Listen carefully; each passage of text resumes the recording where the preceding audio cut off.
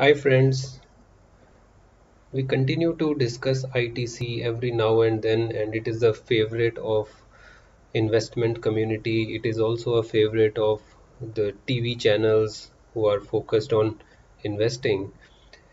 So in our business of analyzing stocks fundamentally as we look to invest the wealth of some of the high net worth individuals into the market, um we also analyzed ITC, and I'll just give you a quick snapshot of what we came across and what were some of the discussions that we had as a team when looking at ITC.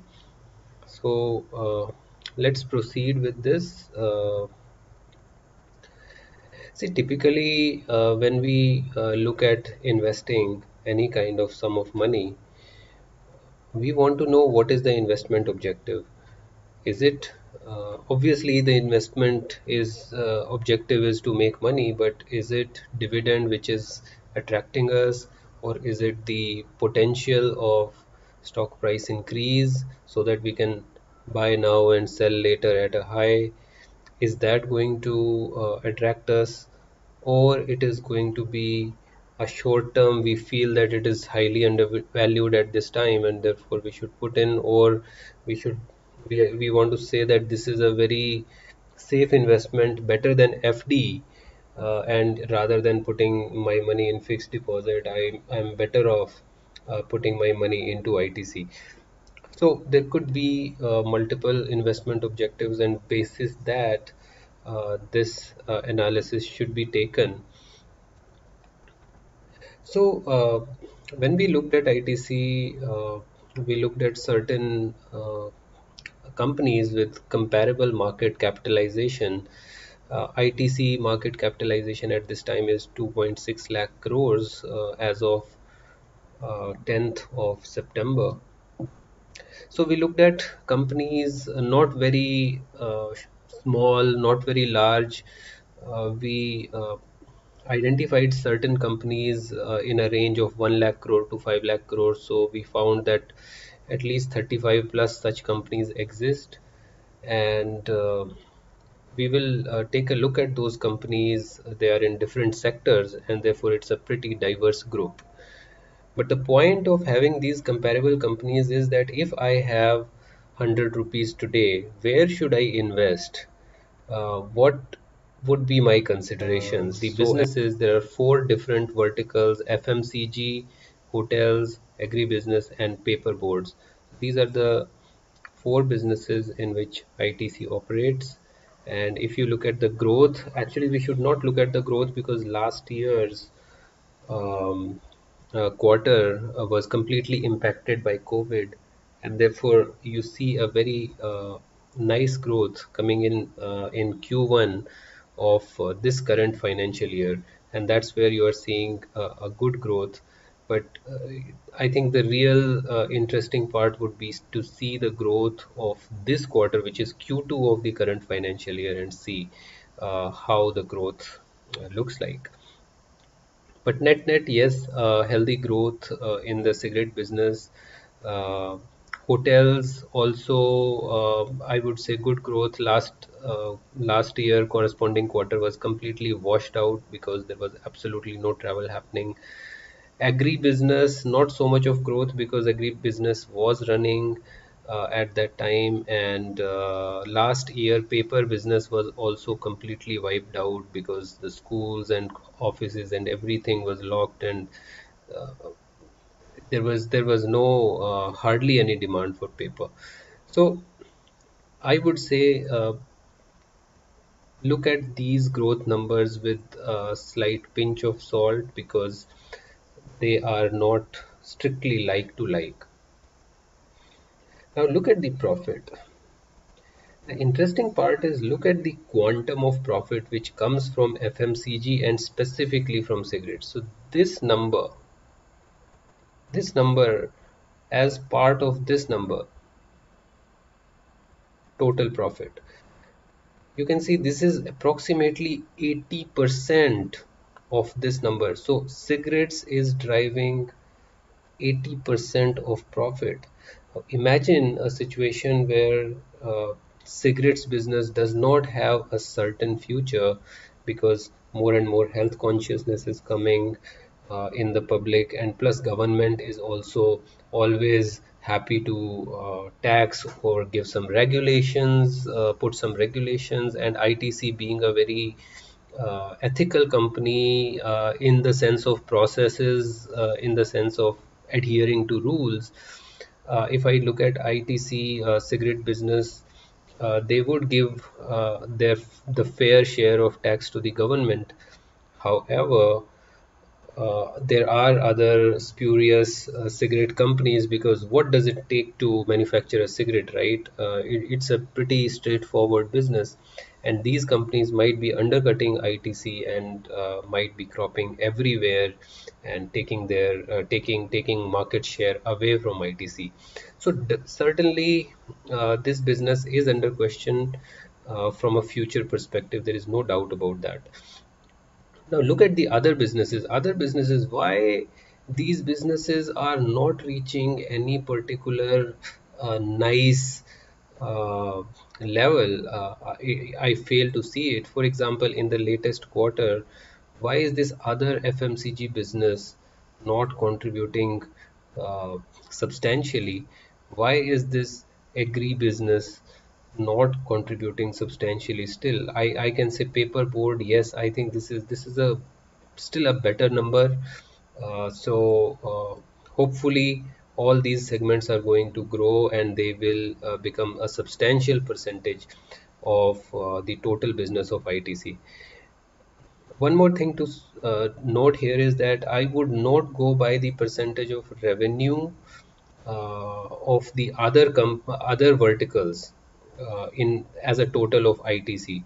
I would be more interested in looking at the profit numbers, because profit numbers, if other segments are improving their contribution to profit numbers of ITC, then it will definitely be a very healthy move for ITC. So baselining ITC, the latest dividend yield was, I think, approximately 5% over the last 12 months. Growth prospects we have just discussed. I would say they are average growth prospects, not very high, not very low, because the main driver of the business, which is cigarette, that is under a little bit of question.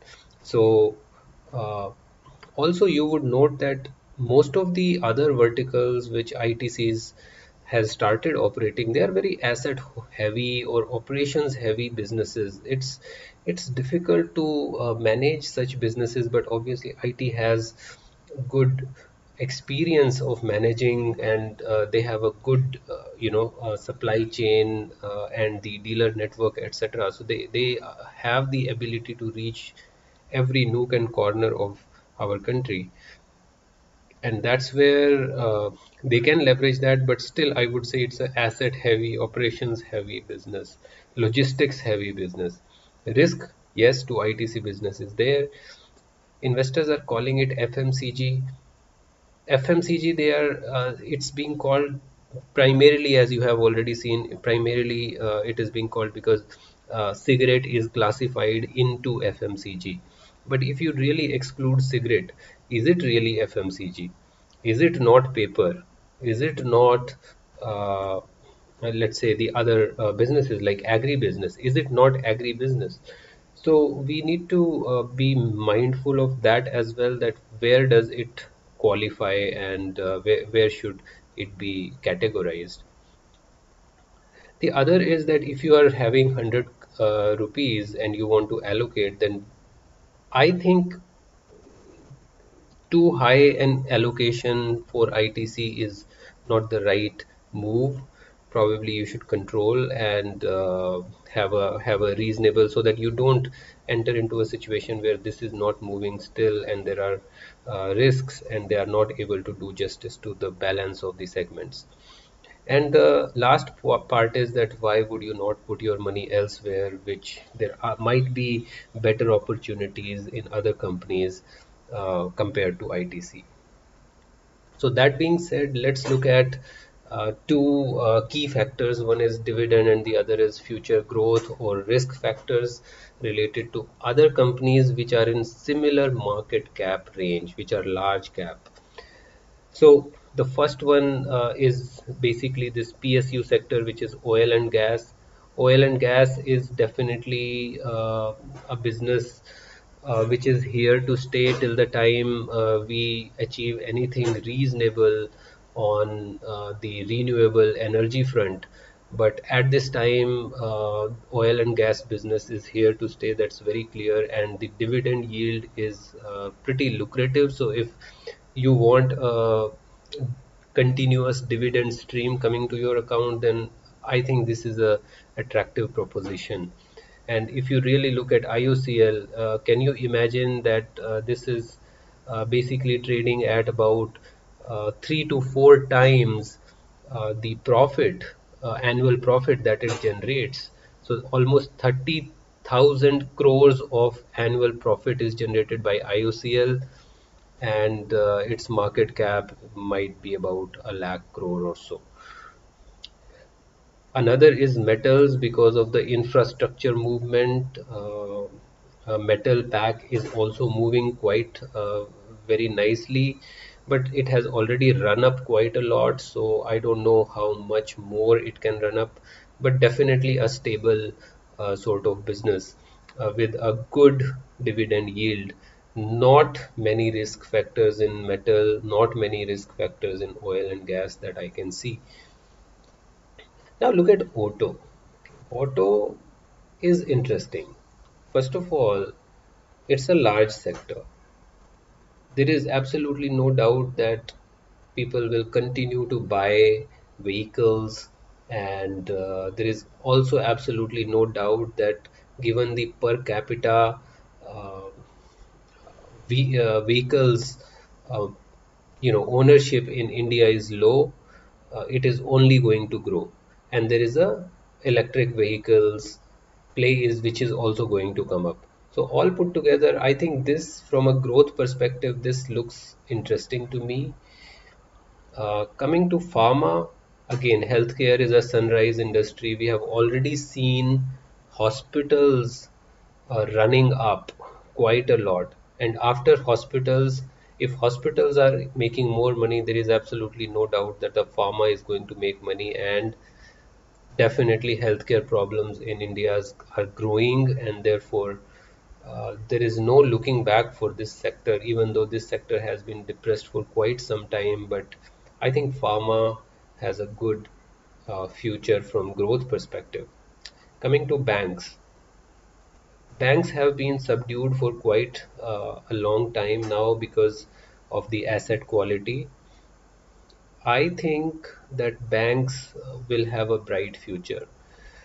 First of all, already they have already taken measures. Even Reserve Bank of India has taken quite some measures to control the asset quality and control the way banks perform themselves and conduct themselves. So going forward, any economy is buoyed by banks. Money is the primary driver of any kind of economy, any kind of growth. So I would say banks have a bright future in the times to come. And the last is tech and IT. Given all the digitalization which is going on, artificial intelligence, there is absolutely no end to how much improvement we can do in every aspect of life because of IT. And that's where I think this is also a very promising sector. Now, looking at ITC and looking at these industries, we would say there are opportunities out there which are probably better than ITC, and therefore if you definitely want to have ITC in your portfolio, I would say do not overinvest in ITC. Maybe put about 5, maximum 7 or 8% of your portfolio into ITC. I think that should be enough to safeguard you from non-movement of ITC, and at the same time you can invest rest of your portfolio into diversify your investments into other companies. So that's all, friends. Thanks for watching.